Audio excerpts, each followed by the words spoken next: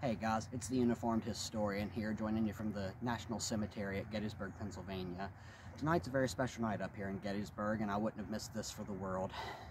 Every soldier here in the National Cemetery, where all these brave Union soldiers lay who gave that last full measure of devotion so that our nation might live, every soldier here has an illumination on their gravesite, and I'm joining you from our brave West Virginia boys here in the National Cemetery.